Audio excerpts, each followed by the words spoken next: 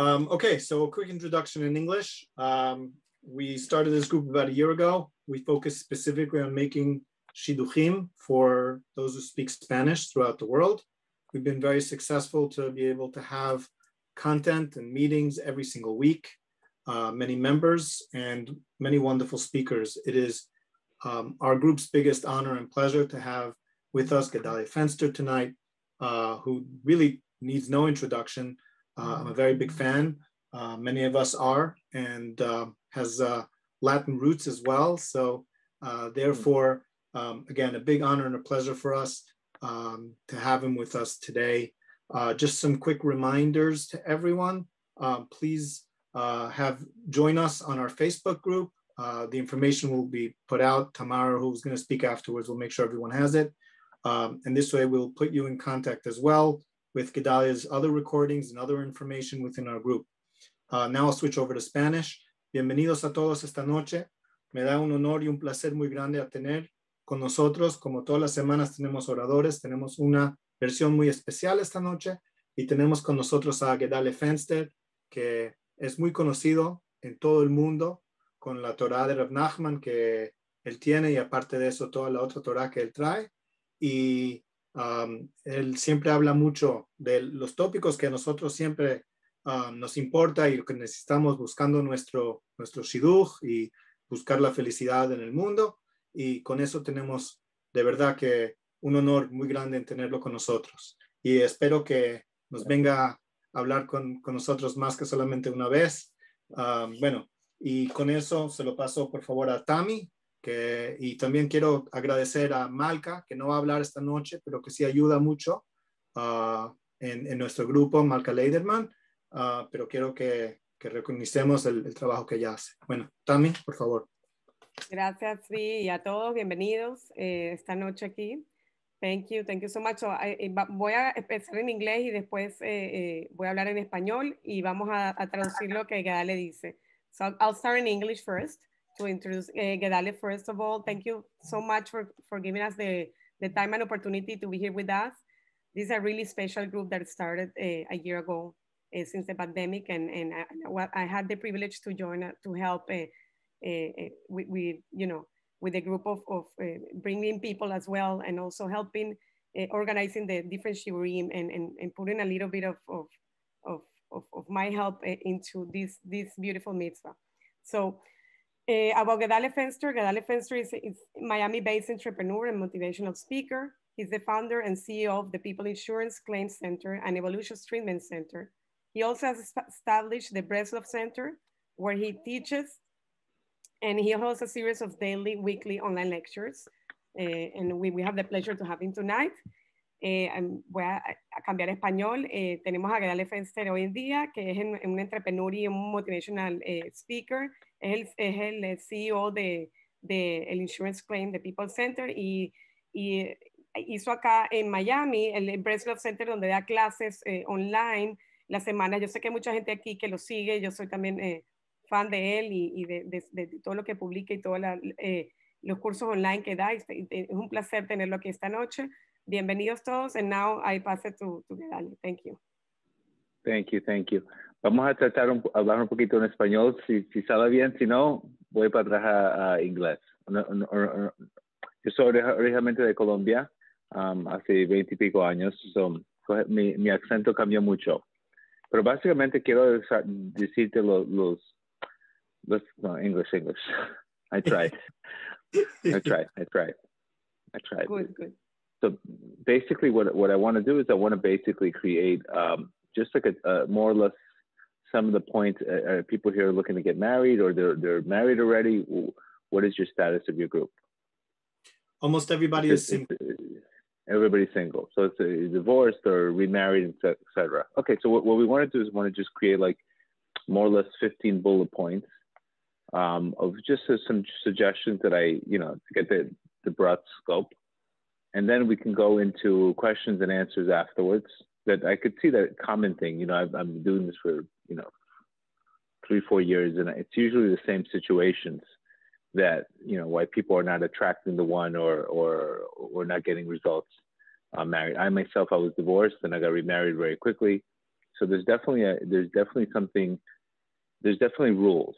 And if you follow the rules, you're going to get results. If we don't follow the rules, we normally don't get results. And this is something that's very, very important. And you're not going to love all the rules, and maybe these rules are not applicable, but you have to at least, what we're trying to get people is to have an open mind. And if something, just be open-minded. Obviously, I'm Orthodox, I'm Jewish, but this works. These rules work guaranteed. It's just the people, sometimes their beliefs and their stories and their preconceived notions that are stopping them. You want to speak, or you want to introduce right after I speak? What do you want to do, Tammy? Sure, we'll just translate very quickly. Gedale dice que lleva varios años hablando con todo tipo de judíos de todos niveles de religión, y que él mismo estuvo casado, divorciado, y está ahora vuelta a volver a casarse, y él tiene reglas, 15 puntos que él va a compartir con nosotros, que no son todas fáciles, pero que sí él nos garantiza que si uno sigue esas 15 reglas va a tener mucha suerte con sus relaciones. También dijo que, déjame agregar algo, también dijo de las preguntas que pueden preguntar en el chat, porque como esto es un webinar, no se pueden escuchar, y como estamos traduciendo, entonces yo nos vamos a encargar de aclarar algunas de las preguntas de la gente que está aquí. Okay, y toda mi información es hecho de Reb Nachman, de Baal Shem Tov, cosas que son advice que es muy, muy viejo, no es Oprah Winfrey, cosas así, es un advice, consejo que es muy viejo, pero yet muy practicado ahorita. So number one, the number one thing is you have, instead of looking for the one, you have to become the one. This is a very important concept. A lot of people are looking for the one, and they're not focusing on becoming the one. So they spend a lot of time looking at websites, looking at different apps, looking at different things, but they themselves have done nothing to change. So it's only looking for the person, and the reason why we're attracting who we're attracting is there's a reason why. So the effort should be more made on becoming the one than looking for the one. Because you don't know who you are, then how do you know what's good for you? And this is the number one thing I tell people. Stop looking for the one, become the one. Figure out what you want in the person, figure out what you want. When you do that, you end up attracting the person. But if you're just looking for the one without proper change, without any kind of self-introspection, then it's really more or less, it's a waste of time. So that's the first point. Okay, so I'll translate. Gedale dice que el punto más importante, el primer punto es parar de buscar a la persona adecuada y en vez hacer un esfuerzo en convertirse uno mismo en la persona adecuada.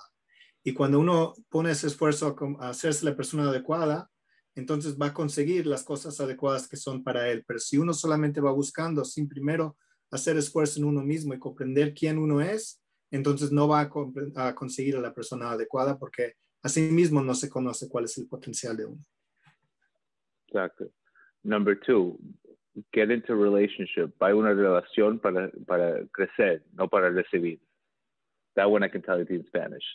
Siempre quiere ir a una relación para crecer, no para recibir. Muchas veces gente va, que este tipo que puede hacer para mí, o esta chica que puede hacer para mí.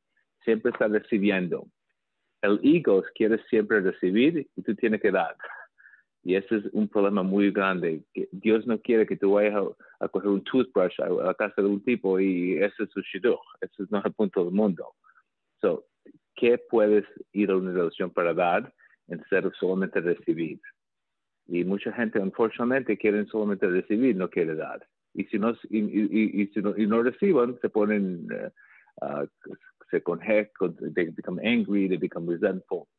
So, the number one decision is go into to give, not just to receive. I hope that, did they receive that? Good translation? Good? Sí, okay. Perfecto. Perfecto. Number three, instead of looking for the trophy wife, look for a wife that's going to get you the trophy. Okay? You want to go to a relationship, the wife you're looking for, you're not just looking for a cheerleader, you're looking for somebody to make you grow. Remember, it's one soul. So if you're just looking for the looks without the spirituality, the looks can go away and then you have nothing. But if you have the spirituality, you could marry a beautiful woman or a very handsome person, but you're going to see they're empty. It's not going to last. We have to stand in love, not fall in love. Everybody wants to fall in love. That doesn't last. You have to stand in love. Big difference between standing in love and falling in love. And that's something that you need to understand. Can that person make me grow? Can I grow with that person? Or is this person just going to make me look good? The soul always wants to do good. The ego wants to look good. So sometimes we're making decisions based on our ego, not our soul. Okay. El tercer punto es que en vez de buscar a tu pareja como un trophy, entonces en vez un trofeo, entonces busca a la persona que te va a ayudar a conseguir el trofeo. Y el punto que dice Gedalia es que la gente tiene una idea de que tienen que caerse en el amor, pero la verdad es que tienen que pararse en el amor. Significa que tienen que buscar a una persona con quien pueden crecer juntos, porque si una persona solamente busca a alguien por razones superficiales de solamente que son atractivas, entonces van a ver al fin del día posiblemente que van a ser personas vacías. Se ven lindas por afuera, pero son vacías por dentro. Y entonces hay que buscar una pareja al fin del día, es la otra mitad de la misma neshama, de la misma alma, y por eso el alma siempre quiere crecer y el ego siempre quiere verse bien, lucir bien. Entonces hay que asegurar hacer la decisión con la neshama, con el alma y no con el ego. Perfect. Number 4. Muchas veces gente está mirando Cinderella. Cuando eran chiquitos están esperando ese famous Louboutin that's going to get. So instead of watching Cinderella, you should be watching Beauty and the Beast. This is a Zamra concept that Reb Nachman speaks about, that it's not about finding Cinderella or the missing, sometimes Hollywood has our imagination has projected this Hollywood figure. And today it's more finding about the Azamra, the beauty in the beast, finding the beauty in that person. And that's something that you really need to look for. I see too many people just looking for the Cinderella stories. So all of a sudden, oh, she's a nice girl, but she's divorced with 2 kids. Yeah, that's finding the beauty. Or there's always going to be a package in life. You're not going to get things without a package. There's always a package, and you have to be comfortable that finding the good in the package. If you're just looking for the marriage without the package, that's the Cinderella story. So the real Hollywood movie should be finding the beauty in the beast. Okay, el cuarto punto es que en vez de el cuento de Cinderella, hay que ver el cuento de Beauty and the Beast. Tami, ¿cómo se llama eso en español? La Bella y la Bestia. La Bella y la Bestia. Y el punto es que todos los paquetes que vienen con la persona tienen cosas positivas y también cosas menos positivas. Hay que poder encontrar la belleza en el paquete completo en vez de buscar algo que sea perfecto de un cuento de Cinderella, porque eso no es lo correcto. Esa es idea de Hollywood y no es la idea ideal. Number 5, don't get physical before spiritual.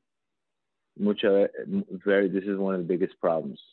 Reb Nachman speaks about in lesson 87 that what happens is when we get too physical, we get klipot. What klipot do is they don't allow you to see the big picture. Klipot, they cool you out spiritually. So what happens is, if we're getting too spiritual, if we're getting too physical, without getting before spiritual, then the guy is going to get cooled off, specifically the guy. Because once the guy gets too physical, that's going to take him away from spirituality, and it's going to make him probably more confused, and he's not going to commit. So it's very important that there should be less physicality and more spirituality in the beginning. And when you get married, you do what you want.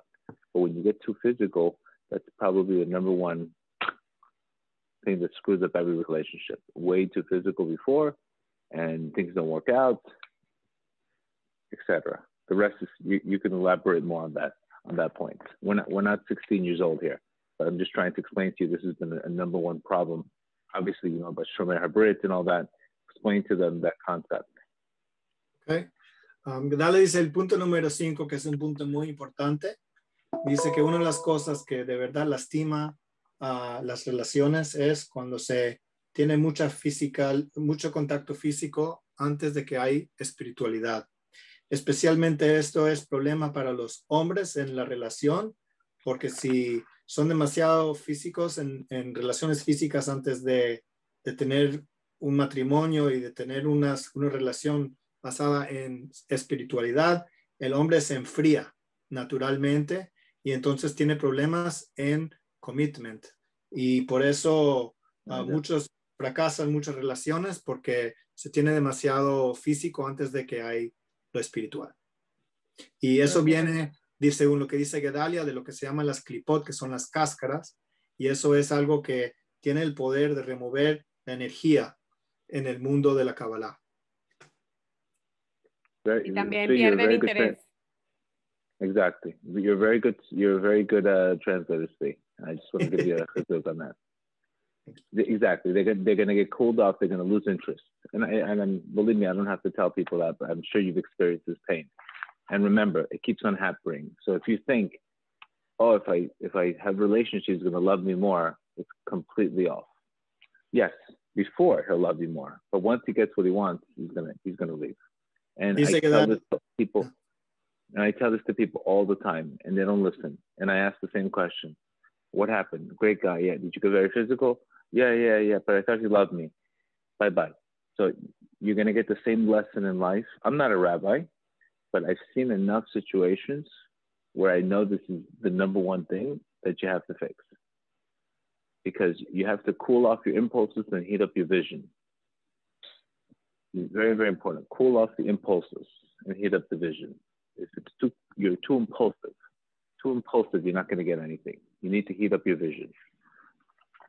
Gedale dice que él no es rabino, pero que él lo ve mucho, frecuentemente, y cada vez es el problema más grande del fracaso de las relaciones, es este problema con la fisicalidad antes del matrimonio, porque eso causa otra vez que se enfría y se pierda el interés. Y Gedale dice que uno tiene specifically the guy, el hombre, y que las mujeres no piensen que si lo van a tener relaciones y entonces así los hombres lo van a querer mejor. No es así, la van a querer solamente al principio, pero una vez que ya tengan lo que quieran, ya van a perder el interés. Y dice Gedale que uno tiene que poder enfriar la parte del deseo de físico y calentar la visión. Y la visión no es solamente la visión con los ojos, sino, o sea, la visión en todas las capacidades. Exacto. Number 6, blessings and parnasa come after marriage, not before. So it's very important. Sometimes people financially, they're not doing good. And you see, well, how is this guy going to make it? Usually the parnasa does not come from your girlfriend. It comes from your wife. So usually you'll see that financially the men will do better once they get married. They'll have more parnasa. So don't worry. Sometimes people are not, they don't as successful as possible, but it always comes, the mazal comes afterwards, not before. El punto número 6, muy importante saber, es que según Rav Nachman, según la Kabbalah, lo que tiene que ver con la parnasá, todo el dinero que manda a Dios a una persona, eso viene en el mérito de la esposa, no de la novia. Y nosotros vemos muy frecuentemente que cuando gente le va muy bien en el negocio, eso es después de que se casan, no antes de eso, y viene todo en el mérito de la esposa. Number 7, si tú vas comparar, tú vas desesperar. ¿Es en Spanish good? Si vas a comparar, tú vas a desesperar. You're going to compare, you're going to despair. Stay in your lane. Everybody has a different zivug. Don't compare why this one, don't compare to that one. You have to stay in your lane. Compare, you're going to despair. No comparas tu vida con ninguna vida de otra persona. Tú tienes un diferente tikkun y la peor cosa que puedes hacer es comparar porque va a garantizarte desparar. Y es muy, muy importante no comparar su vida de la vida de otra persona. Cada persona tiene un paquete, cada persona tiene una suegra, cada persona tiene un paquete que si tú ves todo el paquete, tú vas a estar muy feliz con tu paquete. Es muy importante no comparar. Esa es la primera vez que gente hace, no entiendo. Y el problema es porque están comparando tanto, están disparando y no tienen la cabeza para ponerse en la solución. Siempre se está poniendo en cosas dramáticas y siempre se sienten mal porque no tienen. Eso es tú vas a avanzar con si tienes alegría, no si tienes, God forbid, depression y todo. Number 8. If I didn't say it clearly, you repeat it. Number 8.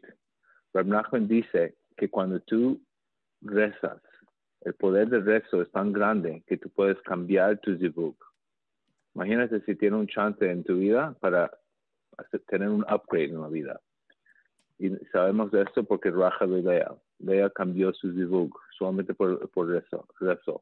So, lo más importante cosa es rezar. Rezar es la mejor forma a conseguir un mejor zivug o el zivug que es para ti. Solamente buscando horoscopes y buscando cosas así, sin rezar, es un garantizita, porque tú tienes que entender que Dios te está dando este problema para que tú vas cerca de Dios. Muchas veces los problemas son las soluciones, ¿entiendes? Siempre el problema es la solución, que siempre tenemos un lack en la vida, que no estamos, porque si no tenías ese lack, tú nunca vas a rezar con el mismo poder sin ese lack, porque la más grande cosa que Dios quiere es un corazón roto, que la persona está humilde. So, no siempre piensa porque yo tengo este problema. No, porque este problema es como Dios te está invitando a ponerte más cerca de ti. Muy importante ese concepto. So, rezando es la mejor forma a coger y hacer que cosas cambian y para coger tu atención. Good? Good. Number 9. Cuando tú cambias la relación con Dios, Dios cambia tu relación desde abajo. Muy, muy importante concepto. Cambia tu relación con Dios. Por ejemplo, mucha gente tiene situaciones que no quieren cometer. Ok, haga Shabbat. No quiero cometer. Haga velas. No quiero cometer. Ok, tú lo quieres cometer abajo, nadie quiere cometer contigo. So, es muy importante hacer un cometer abajo. Cometer, is that the right word? Cometer? Commitment? Cometerse. Compromiso. Compromiso. Disculpa. Mucha gente quiere todo, pero no quieren tener ningún compromiso. So, cuando tú tienes compromisos, ok, Dios, yo quiero comprometer el Shabbat, yo quiero comprometer, gente te va a comprometer a ti. Es muy, muy, muy importante este caso, porque mucha gente, todo el mundo quiere todo, pero no quiere compromiso. Quieren que todo el mundo lo comprometa a ellos y ellos no quieren comprometer. So, commitment is something very, very, very important. Muy, muy importante, haga algo. Abajo y arriba, cosas cambian. Pero si tú quieres que todo se cambie arriba, sin hacer nada abajo, es una forma de rezo y es una forma de cosa arrogante. Como el problema es el sistema y yo estoy bien. Pero siempre, una cosa que siempre, haga algo abajo y arriba te cambian también. Por ejemplo, muchas veces me dicen que dale, consígame una novia o consígame una spouse, pero están con Cristina en el momento. Y dije, tú no puedes, tú crees que cuando tú acabas con Cristina yo te consigo un zivug. No. Tú tienes que primero salir de eso y después tú no puedes tener todo. La gente tiene que hacer un sacrificio. Muy importante el sacrifice. Cuando tú haces un sacrificio arriba te hace un sacrificio. Mucha gente quiere todo, pero no quiere un sacrificio. Y ese es el problema, un problema en este mundo. Estamos en una situación que todo el mundo quiere recibir, y nadie quiere hacer sacrificio. Entonces, ese concepto es muy, muy importante para la gente. Cuando tú cambias tu relación con Dios, Dios cambia tu relación con la gente. Muy importante concepto. Eso es número 9. Número 10. Es muy importante estar presente en un date. Muchas veces nosotros tenemos un concepto. This I have to speak in English. Sometimes time itself. People are worried. Time is an illusion. The only reason why time exists is because of default, comprehension. Because sometimes you go on a date or you go into a situation, you start getting anxiety. When am I going to get married? All of this accumulation of time makes you not be present. You understand? For example, if I'm sitting there talking to you and I'm having a good time, time doesn't bother me. But if I'm talking to you and I want to be here, time starts to bother me. So sometimes we get very anxious because we say, oh, I could get better. And once you can get better, I can get better. So you're always telling, the ego is always telling you could always do better. So you're never in the moment. You're always in the next moment, in the next moment, in the next moment. So the people, when they're dating, they have to be in the moment. They're judging too quickly. They're just getting to one moment, to one moment, to moment. And that's under the ego. They're too much judgment and not enough presence. Okay. Dice Gedale que es muy importante estar presente en el momento, que mucha gente siempre se confunde, y Gedale explica que cuando una persona se está divirtiendo, el tiempo no le importa, pero en cuanto ellos piensan que van a poder conseguir algo mejor en otro sitio, entonces ya están mirando el reloj a ver cuándo es que pueden conseguir esa cosa mejor. Y eso previene a que la persona esté en el momento y aprecie y de verdad que comprenda lo que está pasando. Es más importante la calidad que la cantidad. O sea, estar presente en el momento que estás haciendo date. Porque muchas veces estamos judging muy rápido. Mucho judgment. No es para mí, no es para mí, no es para mí, no es para mí. No sabe la persona. Y es como it's just too much judgment. And todo el judgment viene solamente por el ego. El ego siempre está diciendo, ¿cómo van a pensar de mí? Instead of qué tengo que hacer. Ese es el problema. Tú no puedes vivir en el mundo. ¿Qué va a pensar de mí? Si yo caso con ese tipo, yo caso con esa chica. Todo el mundo no lo está haciendo por una razón emet. Están haciendo solamente por outer rectification, not inner rectification. So it's very, very important, this concept that I see it. It's too much outer, not inner. Number 11. Puedes expectar una rosa, pero siempre cada rose tiene un thorn. How do you say thorn in Spanish? Un torno. That means every rose. Un pincho. Sí, tiene un pincho. Un pincho. Cada rosa tiene un pincho. Exacto. Mucha gente quiere rosas, pero cada rosa tiene pincho. Y es normal que it's normal that somebody's going to go to a wedding and all of a sudden they're going to have obstacles. These obstacles, the Zohar says, are the thorns on the rose. Espina. You know, so not exactly the thorns on the rose. So if it's too perfect, it's a problem. So expect the thorns. It's okay to have thorns. I mean, it's okay. You go to the chuppah, you have a band-aid, or you have a cast on your hand. It's okay. That means everything is good. But when people are expecting roses and every little thing that comes up is a thorn, oh, not for me. So this not for me concept is not realistic.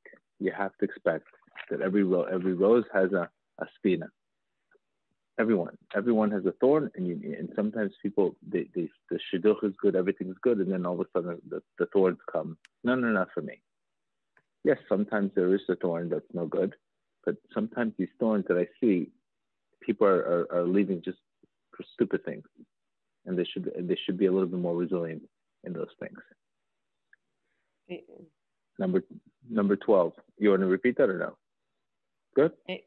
Sí, que todas las rosas, todo lo que viene, que es bueno, también viene, que también lo bueno no viene fácil, viene también difícil, y por eso es que pueden venir las espinas, y no por cualquier espina vas a salir corriendo. Pero que si la espina es suficientemente grande, que como un red flag, o que algo sí es significante para tus valores, entonces sí es a razón de irse, pero no por cualquier cosa. Okay. One of the reasons why we put the mezuzah on a slant is to teach you that you can't be too straight and you can't be like this. You have to be flexible. The kavanah of putting the mezuzah. Always, you're putting it slant. Be flexible. Don't. It's not here or it's not there. Should I translate that? Yeah. Okay. La razón por la cual se tiene el minhag de poner la mezuzá no se hace derecho ni tampoco acostado, sino se pone en un ángulo para mostrar que en la casa uno siempre tiene que tener la flexibilidad y no ser demasiado recto ni demasiado flojo. Number 12, don't bring old garbage in new relationships. It's very, very important. I see this concept. Don't bring the past into the new. The past is the past. The new is the new. Too many people they bring the past into the new, and then they ruin the past, and the new ruins them also. So make sure to separate. The past is a tikkun. That's it. Finished. It's over. It's a new moment. Don't bring the past into the new. Sometimes the past is wearing people down. When they go into new relationships, the heaviness. You have to be light. You have to have presence, etc. El punto que dice Gedalia es muy importante no traer basura vieja de previas relaciones a las nuevas relaciones, porque lo que eso hace es que eso hace la nueva relación muy pesada cuando no tiene que ser en traer cosas. O sea, lo que pasó en el pasado, eso fue un tikkun, un arreglo para algo, y tienes que olvidarlo y ponerlo al lado y no confundirlo con lo que está en la nueva relación. A good wife has to be both a coach and a cheerleader. She can't just be a cheerleader because then he'll never grow, and she can't be a coach because then he needs chesed. So she has to know how to use chesed and gevura the right time. Chesed and gevura is tiferet, is beauty. So a good wife has to have a combination of being the coach and the cheerleader. Sometimes when you're too cheerleader or too coach, too much, the growth of the man is not elevated. Okay. Dice Dalia que una buena esposa tiene que saber cómo ser a la misma vez un coach y también un cheerleader, porque la parte que viene de coaching, eso es la midá de Geburah, o sea que eso es más estricto, y la parte que es de cheerleader, eso viene de Gesed, y las dos son necesarios. Uno solamente tiene una mujer que le dé solamente cheerleading, entonces no va a tener la estrictud que necesita para crecer. Y si solamente va a tener la Geburah, o sea, de tener un coach que solamente le critica, entonces no va a tener la parte dulce, el Gesed que viene con eso. Y cuando se combina Geburah y Gesed junto, eso es lo que se llama Tiferet. Exactly. Sometimes God has to break your soul to break your heart to save your soul.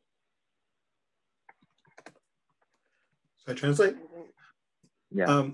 A veces Dios tiene que romper tu corazón para salvar tu alma.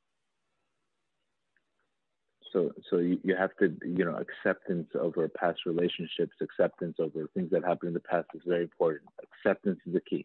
Acceptance is forgiveness is very important because the only way to open up new doors is you have to close other ones.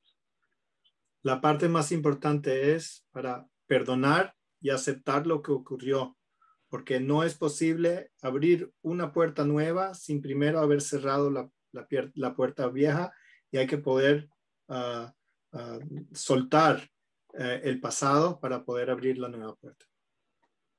Okay. Y el último punto para los hombres, lo más importante para hombres es tener self-control y self-confianza.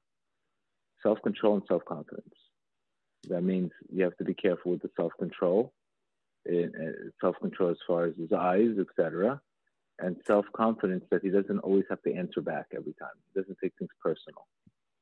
Very, very important to have the control. Women can't stand when the guy gets too angry and when he can't control his emotions, and when he can't take any kind of criticism. So a person has a king here, self-confidence and self-control.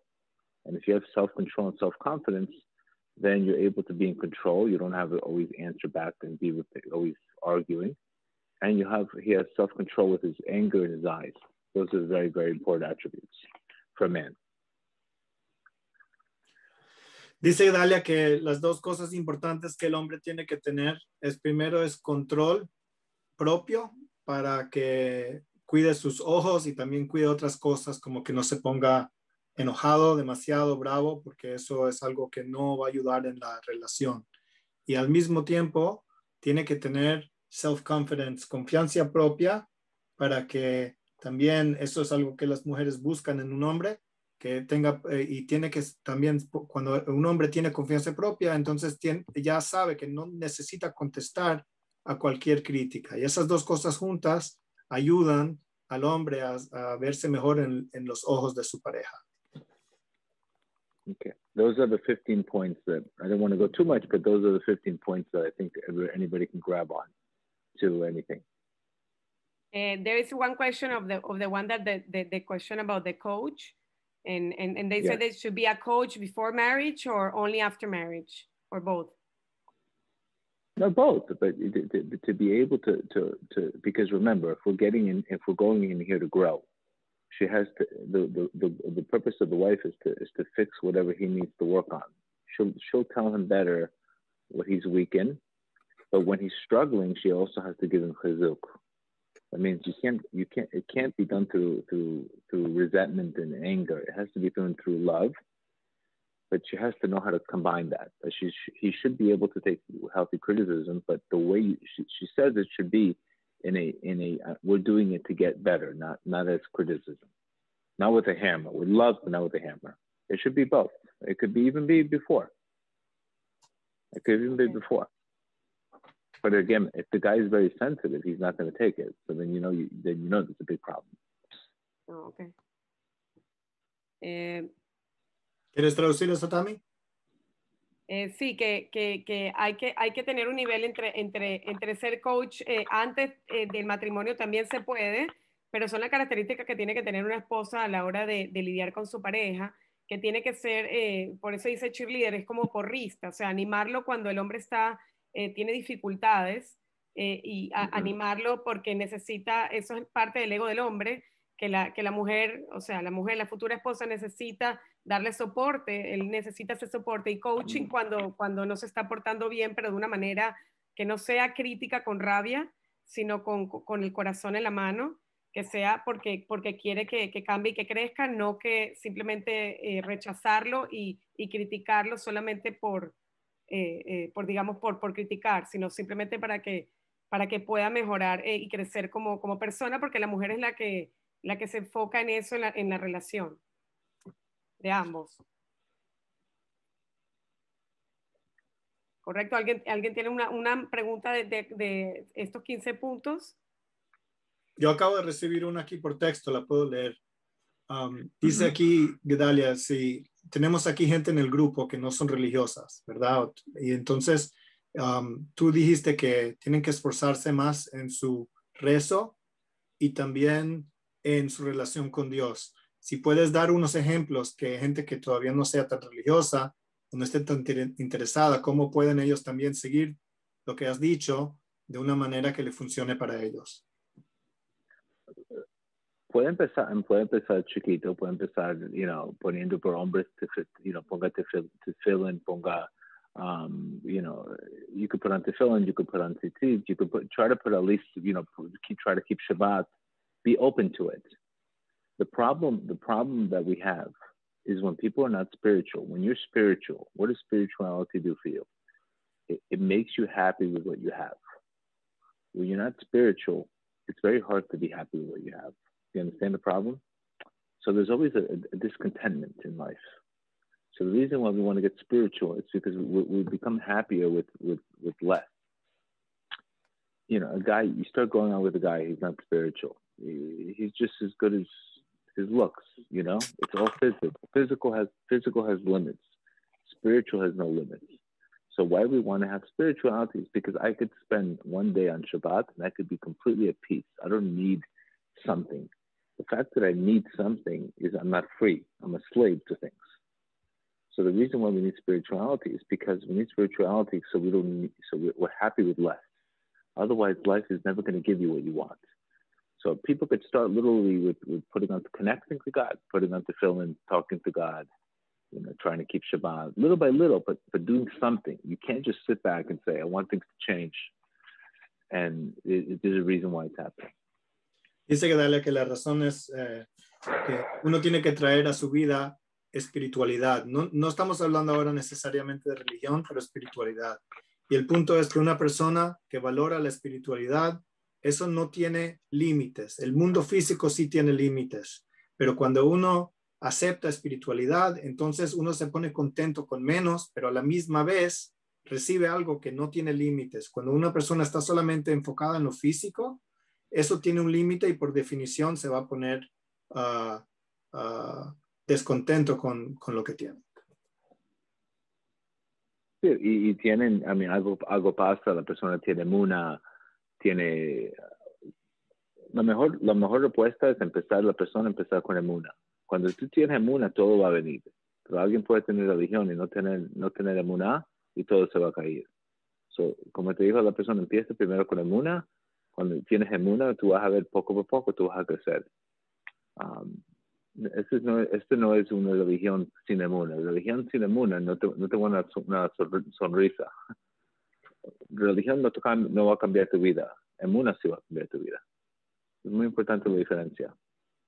Y están preguntando también que cómo hace si un hombre no es espiritual, ¿cómo hace la mujer para hacerlo espiritual? Es una pregunta que hicieron acá. Pero ese es uno de los grandes problemas. El gran problema es cuando tú estás muy físico con el hombre, eso es lo que no le hace espiritualidad. Eso es todo el punto de lo que yo estoy diciendo.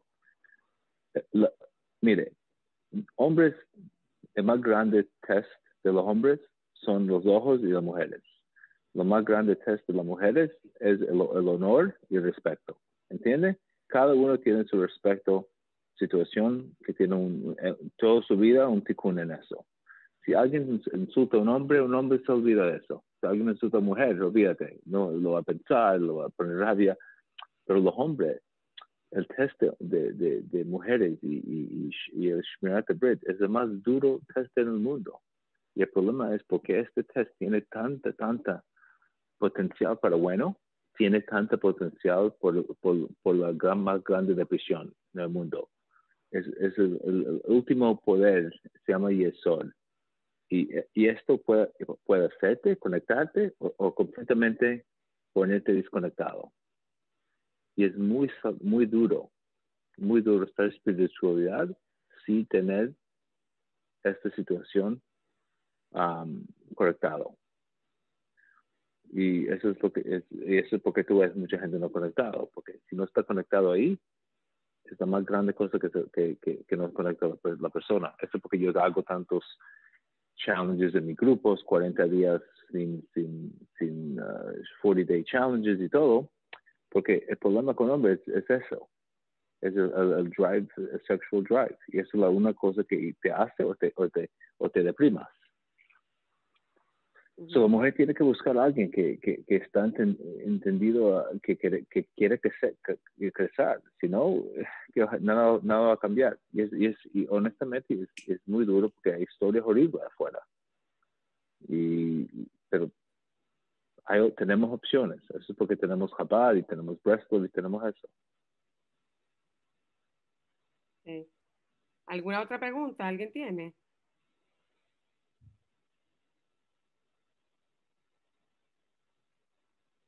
Good. Aquí veo una más que me mandaron. Gedale, gente quiere saber cómo pueden ellos obtener felicidad y prosperidad sin el contexto de una pareja. How do you have happiness without being married? Without being in a relationship. I think we have people here that, you know, they lost their spouse, they're already older, maybe not necessarily in that parsha, right? So they want to know how they can obtain happiness and perspective. Perspective is everything. Perspective. Gratitude and perspective. And believe me, getting married is not the solution to happiness, obviously. Growth is the solution to happiness. When you're growing and giving is happiness. Whether you're married or not. When you're shrinking and taking, you're going to be unhappy. So I would say growing and giving. Dice que casarse no es la solución a la felicidad. Lo que causa la felicidad es dar y crecer. Y por eso la perspectiva es lo más importante y eso es lo que causa la felicidad y la prosperidad. Y aquí dice, there's another question. When you're growing, you have dopamine, and when you're giving, you have serotonin. So chemically, those two things in your brain. Oh. Okay, there's another question here that say, is the 40-day challenge just abstinence from sex or what else? Masturbation. That's the biggest problem. Masturbation. It's the main thing is zera levatala, okay. which is the root cause of all the depression and etc. So you can go more into that. I'm going to This translate. is what Rabbi Nachman calls the tikkun haklali. Tikkun haklali. This is the tikkun. It's a tikkun for this sin, because this sin is the one that's causing the financial problems, the ability not to find your zivug. It's the number one gorilla in the room that is causing a lot of issues. Okay, dice Gedalia que Rav Nachman creó lo que se llama el Tikkun HaKlali, específicamente por este problema muy específico de la masturbación, que eso causa la pérdida de la conexión y eso por eso causa que la gente se deprima, que la gente no tenga suerte en sus negocios o en suerte en sus parejas, porque eso es lo que los desconecta y por eso no pueden recibir las cosas que Dios quiere mandar. Eso se llama en Kabbalah Yesod. Y eso es lo que la Kabbalah le llama el Yesod. Tami, ¿tenías una más? Y toda la shefa va al Yesod hasta Malchut. Toda la shefa llega al Yesod y después a Malchut. Toda la abundancia que Dios quiere dar viene de esa manera, de lo que se llama Yesod, que viene de Malchus, de Malchut, y esta es la manera en que esas son las pipas en las cuales trae la abundancia al mundo. Y si uno hace eso, entonces uno previene que venga la abundancia. Cuando yo era 22 años, yo estaba muy deprimido, no estaba conectado, estaba saliendo con varias mujeres, etc. Y estaba deprimido, no tenía suerte, no conexión religiosa, nada, en 22 años. Y cuando yo conseguí el libro de Rabbi Nachman, Tikkun HaKlali, y empecé con los libros, todo me cambió. Mi suerte me cambió, me casé, todo cambió. Todo cambió. Esa es la primera cosa que si alguien está entrapado y no ves luz y es solamente está muy deprimido, espiritualmente desconectado, yo te puedo decir 99% está conectado. Ese es el problema que la persona tiene. Y las mujeres no tienen tanto problema con eso. Ese es más problema del hombre. Eso porque honestamente es el hombre que tiene que buscar a la mujer. Las mujeres son mucho más espirituales originalmente de los hombres. Pero los hombres se pueden completamente cool off, enfriar con ese problema. Tengo aquí una más que darle. La gente quiere saber si puedes describir la diferencia básica entre tu primer matrimonio y tu segundo matrimonio. Yo creo que mi primer matrimonio era un tikkun. Mi primero, honestamente, tenía que ver algo de un gulgul de antes. Pero el segundo soy mucho más feliz, muy diferente. Estoy creciendo mucho más en el segundo. Yo creo que muchas veces gente tiene que ser, hay parejas de tikkun y parejas de otras vidas que tienen que hacer un tikkun. Porque yo no entiendo cómo me casé con la primera, no sé cómo, no tengo nada que ver con ella. Y yo creo que todo era por Dios que pasó.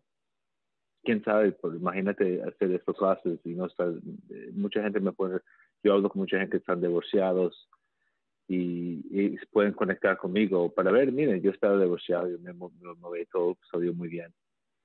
So, es bueno, yo creo que muchas veces pensó para que gente pueda mucho estar relatar conmigo, relate with me. Yeah, especially this group, our group of people is sure. Mostly people that that want to get remarried sure. the second time or yeah, we don't want to get more. stuck. We don't want to have miedo. We don't want to get stuck. We want to say what's next. And I got thank God I got remarried very quickly. And you're always going to learn. The worst thing you could do, la peor cosa que puede hacer es coger un divorcio, cogerlo personal y take away your self-esteem y quitar quitarse tu self-esteem. Esa es la peor cosa que puedes hacer. Es cualquier failure que tú coges en el mundo y cogerlo personal. Si tú coges cualquier failure personal, olvídate, porque ¿quién tú piensas que tú vas a tratar en el mundo? Muy importante. Siempre cuando hay una pérdida, yo either I win or I learned. Gané or I learned something. You never want to take it personal or lose your self-esteem.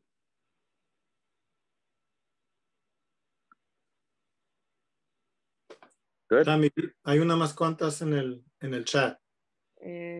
Sí, pero creo que son lo mismo de lo espiritual y de 40 Day Challenge. Ella dijo que era para los hombres más que todo. Ella Sí. respondió eso. También es para mujeres, pero la mayoría es para los hombres. Es Okay. muy importante eso. Esa es la primera cosa que va a cambiar tu vida. Es 40 Day Challenge para men. Okay. La otra que veo aquí es cómo puede una mujer identificar si el hombre tiene el potencial de crecimiento o está stuck. No, mire su schedule. You have to look at the guy's schedule, lo que hace. No lo que dice, lo que hace. Uh-huh. Lo Las que acciones. hace. Las acciones. No hablan. Cualquier persona puede hablar. Lo que hace. ¿A qué hora se levanta en la mañana? ¿Qué hace la primera cosa que hace? ¿Entiendes? Es muy importante. El tipo reza, el tipo está, ¿dónde está la cabeza de él? Es muy importante tener a alguien que tiene drive. Si no tiene drive, olvídate. We have another one here. Está muy frío. Tenemos uno aquí que es anónimos. It says, a girl who dates and is not physical with men, but the men are seeking physical company elsewhere. What to do? En español, la mujer dice que ella sí cuida, que no quiere ser física con el hombre antes del matrimonio, pero estos hombres sí buscan ese tipo de conexión física y si no lo consiguen con ella, lo buscarán en otras partes. ¿Qué hace? This is a test from Hashem. It's a test from Hashem. Tell her you're going to get rewarded. You just have to hang in there. It's a test for Hashem. Believe me, I guarantee you the other one doesn't work. We know that. I don't have to tell you that. Getting physical, you know that doesn't work. We can all agree with that, correct? I think we're not stupid here. We all agree. You have to be getting a test from Hashem. People, let me explain to you something. People want what they can't have. People want what they can't have. Once they get it, it's over. So you have to recognize the men's job is to cool them off. And that's why you need a guy that's into the program. You need a guy that's listening to the classes. Because if you're trying to go out with somebody that's not connected, it's not even into the program, it's very hard for this to function. But you know, when you're sitting there and you can't get married with these, you have to be open-minded to change. You have to be open-minded to try something else new. This is why we're having these classes. You can't just, it's not a radio. It's to see what we can change. There's no advertising here. It's not a radio. It's to try to get people to change. Okay. Dice Gedale que eso es una prueba y que te garantiza que la otra forma no funciona. Entonces, el punto es que hay que tener paciencia y que al fin del día sí va a pagar y que tienes que también ser abierto a cambiar tus pensamientos y tal vez las personas con quien estás saliendo y que es importante que también los hombres con quien salgas, que los pongas en contacto con este tipo de educación de Rav Nachman, a explicar eso para que ellos comprendan mismos y quieren cambiar y de esa manera recibir lo que te vas a ganar va a tener más claridad, más espiritualidad, más suceso financieramente, no va a estar deprimido. ¿Entiendes? Te traiga feliz adentro, ¿no? Hay un reward por todo esto, no es que todo esto va a ser para nada. Hay muchos beneficios por esto. Bueno, okay. De verdad que muchísimas gracias por esta noche. Gracias, disculpa, Tami, yo sé que cancelé varias veces, era muy duro, pero yo sé. You're very tough, so I gave it to you. Gedale, esperamos que nos des la oportunidad de venir otra vez y hablar de otros temas también, de los cuales tú siempre hablas. Sí, thank you so much. We really appreciate that you came y muchísimas gracias. La gente está muy, muy contenta, muy feliz, de verdad. Gracias a todos. Y bueno, ya saben que se pueden comunicar con nosotros en el email que anoté, chidujimespañol@gmail.com y gracias por todo.